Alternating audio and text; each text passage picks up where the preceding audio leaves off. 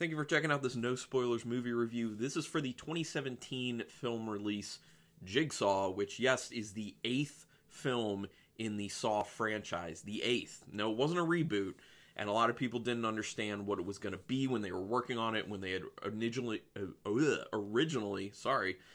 rough morning. When they originally had the title put out there, it was called Saw Legacy, and that was just kind of the working title. So then they just ended up calling it Jigsaw, and people were like, is this a reboot? Is this, still in this long-running story? So overall, I think it got very bad reception, but to be honest, I didn't think it was that bad. I really didn't. But, I'll talk about my thoughts on it. And like I said, no spoilers. So there's some things I kind of want to say about this, but I can't say about this because with all my reviews, I don't want to have spoilers in it because I want this to be open to everyone. Everyone can watch this. So I watched this on Hulu, just so everyone knows. So if you're watching this, when I post the review or close to when I post the review, it should be available on Hulu if you have it. So you can go ahead and watch it. I originally had interest in seeing this film when it came out in 2017, but I was just like, I don't know, because I was one of those people. I was a huge fan of the first Saw movie. I really liked the second one as well. The third one, I was like, it's still fine. The fourth one, I enjoyed, and then the fifth one, I hated. The sixth one, I was like, meh, and the seventh one, I was also like, meh. So I was one of those people who was very much exhausted with the Saw franchise. So I think it's good that they let a lot of time pass before they did another one, but I know there's still a lot of people like myself who kind of saw, oh, there's a Saw film coming out now, and people just rolled their eyes, because I definitely rolled my eyes. But I will say that Tobin Bell is in this, like, he's in every single one in varying ways, so that doesn't give anything away, because you don't know in what way. If you've seen any other Saw films, he's in there in many different ways. So, I had met him about 2 years ago before the film came out, but it was like a month or so before it came out. And I remember talking to him about it, being like, what's the film going to be like? What are your feelings on it? And he was like, I think it's a pretty good update for now, and it can kind of carry things into the future, doing its own thing, but like staying with the Saw franchise at the same time. So he was very positive about it, but then again, he's involved with it, so I was like, I don't really know what to think. But nice guy, by the way, Tobin Bell, very nice guy. And he's a very good actor, I think. Underrated, in my opinion, especially in the Saw films. He does an outstanding job, but he's been in other stuff like, what was The Firm, the movie The Firm. He was in The Firm. A lot of people forget that, and my favorite role of his, actually, he was in X-Files. There was one episode of him in X-Files that was awesome, and he did such an amazing job. But anyway, let me talk more about this Jigsaw.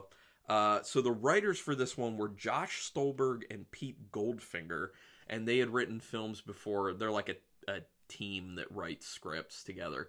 They had written Sorority Row. I think it was like a 2009 film. I haven't seen that one. I didn't hear anything really good about it or anything. And Piranha 3D, which I did see, and I actually saw it in the theater because it was directed by Alexander Aja, and I do like Alexander Aja because of his film High Tension, and then his remake of The Hills Have Eyes I thought was quite good. Piranha 3D was just like, it was fun. I kind of liked its tongue-in-cheek along with the gore, so I thought it was successful for what that was supposed to be, but that's a whole nother review. So these guys, Josh Stolberg and Pete Goldfinger, pitched the idea for this. And apparently Lionsgate had kind of been in a holding pattern on Saw films, just saying, we're not going to do one unless someone comes to us and has an idea that we think is a good idea to carry it forward. Because after the sixth film, they didn't like how poorly it had performed. So they had already said that they would do the seventh film, and apparently the seventh film was supposed to be a two-parter, but they were just like, no, after the poor performance of the sixth film, you get one film to end it on the seventh, and then we're going to be done unless someone comes up with a really good idea. So they felt like this was a really good idea, so they were like, all right, let's do this. It's been some years. So they went forward. The directors for it were Michael and Peter Spierig, who people might know some of the other films they've directed. Undead was one. That was kind of like the first one that broke them onto that kind of like broke their careers, got them into Hollywood, which I've seen I'm pretty sure I've seen it and thought it was decent. Then they did Daybreakers with, I think that had Ethan Hawke in it. I think it had Ethan Hawke, or maybe I'm getting confused because they also did Predestination, which had Ethan Hawke in it. He might be in both of them. I can't remember. It's been a while. I haven't watched Predestination. I have watched Daybreakers. I thought Daybreakers was pretty solid. And then they also directed the film Winchester, which was the year after they did Jigsaw. So, yeah. The budget for this was actually $10 million, and it ended up making $103 million in the box office. So Lionsgate had to be pretty happy with that. They were like, all right, we took a chance on letting the Saw thing happen again, and look, we actually made some money on this one. Decent money, so that's nice. And a profit margin of that for a horror film, pretty good, I think. Because I feel like studios don't expect a whole lot, profit-wise, out of horror films, you know? So the film actually is supposed to take place 10 years after the...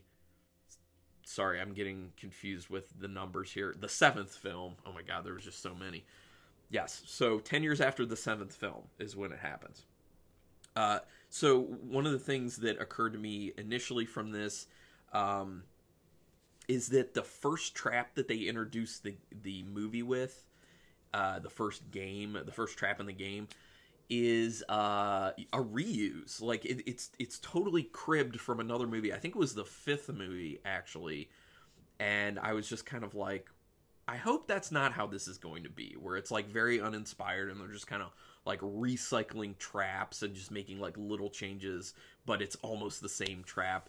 And that happens a little bit throughout the film, but you also do get some new traps, so that's good.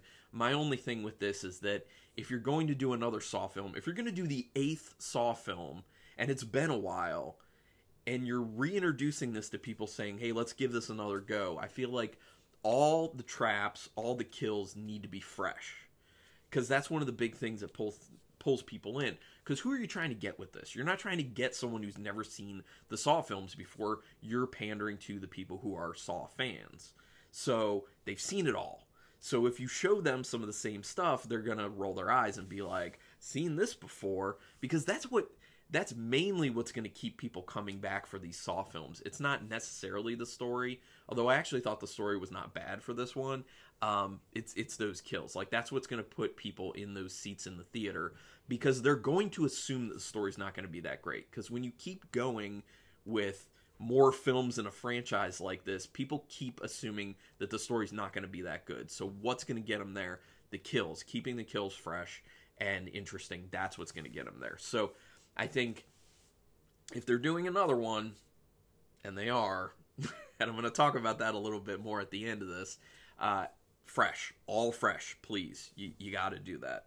That's what's going to keep people coming back, in my opinion. So one thing that it started making me think about during it, like, is just, my mind wanders sometimes when I'm watching these movies, because I have, like, these odd questions that pop up in my head. So I started thinking, like, where do they just get all these materials? Like, when the games are set up, it's just like, there's all these materials. Some of them you're just like, oh, that's like junk. They just get it at a junkyard or something. But, like, some of the stuff's a little more specialized than that, and you're kind of like, how do you just get that if you're killing people and trying not to get caught? You know, I don't know, it's kind of weird. I like how people get badly injured in this. They're in pain for like a few seconds, and then they're pretty much fine. And that's one of the things in general that I have a problem with horror films. It's very unrealistic, where people can take a lot of abuse, have very bad injuries, and then just be like, oh god, and like scream for like a few seconds, and then like it cuts to the next scene and they're just like, okay, I'm feeling pretty good. I'm good. And that's at play in this film, and that always gets me. Like, at this point, I kind of like accept it because it happens a lot in horror films, but at the same time, it's still so ridiculous. I'm glad they went for the most part with practical effects in this film, because when they do have CG, and they do have a little bit of CG in it, the CG does not look good. And especially because you're using a lot of practical effects in it that look good, and then you use the CG, it's never going to look as good as the practical effects, especially practical effects that are done well. So it's just, it's one of those things. I want to see practical effects all the time. I understand why they did some of the CG, because it would have been too hard to do practical effects wise.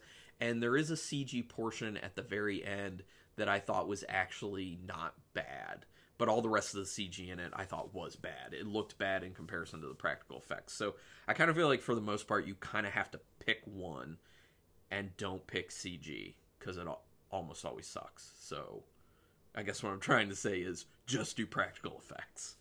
Or go ahead and just do all CG and I'll just crap on the film because you chose wrong. There's a portion of this that speaks to the true crime obsession phenomenon.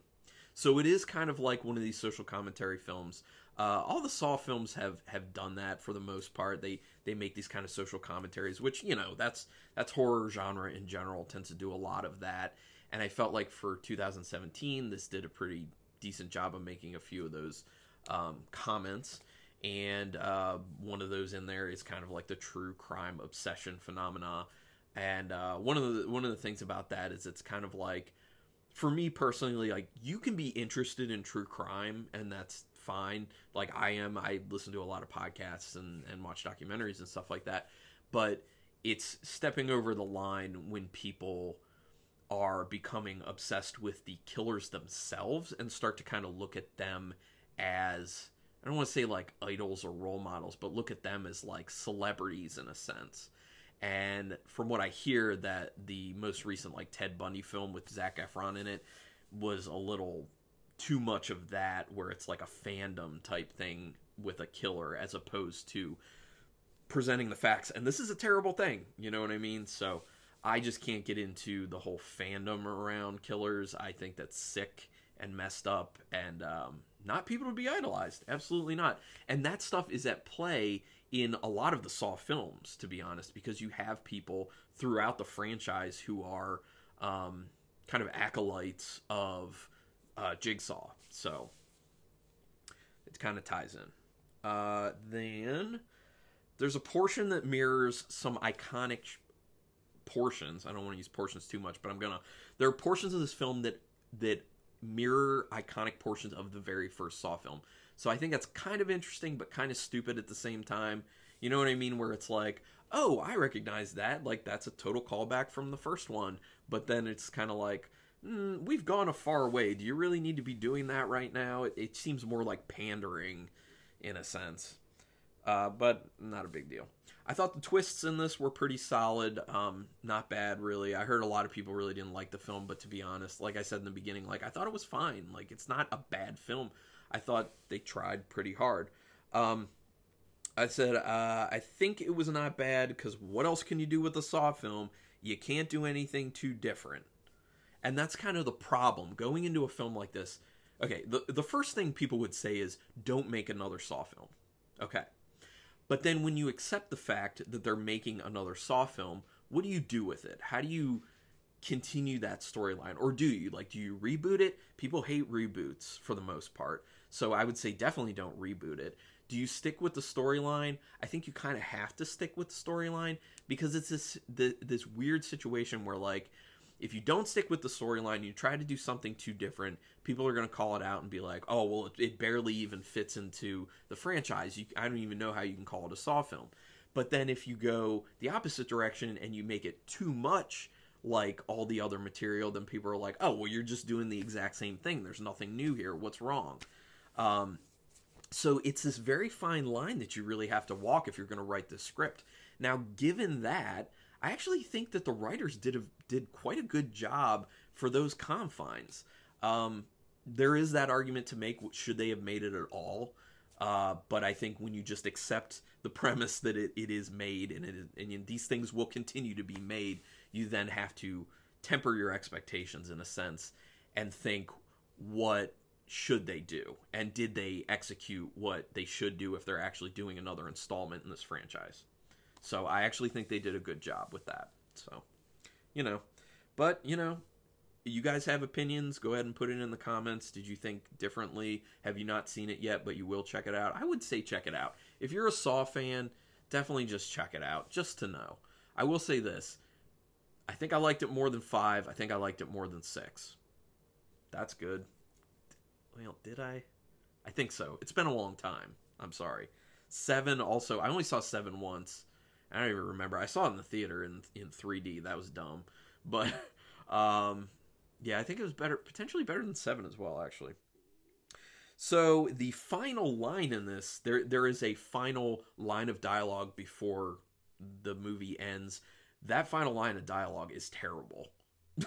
That is one thing that I was just, I laughed at it. I was just like, that's a bad line of dialogue. They shouldn't have even had any dialogue. To be honest, it would have been more impactful if there was no dialogue to end it, because that line was terrible.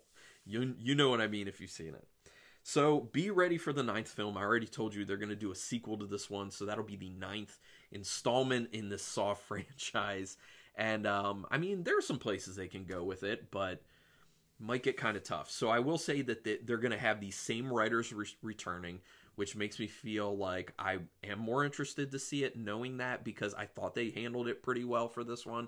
So I'd be interested to see where they think this should go next. It's not going to be the same directors. The Spierig brothers are not going to be doing it, but they're going to bring back Darren Lynn Bousman, who directed a bunch of the Saw franchise. So that's kind of cool. Obviously, he knows how to get the right look. He knows how to direct these to be Saw films. So that's kind of a cool thing. And then there's a weird thing where Chris Rock, yes, the comedian / actor Chris Rock, is going to be involved with this. And I think he's in like a production role. He's going to be a producer. And I read, I don't know if this is true or not, I read that he's going to provide the story, and then the other guys are going to write the script. I don't know. It's weird. And I was reading this thing, like, interview with Chris Rock, where he was saying that, like, he's been a huge fan of the Saw franchise from the first film, and blah, blah, blah, blah, blah.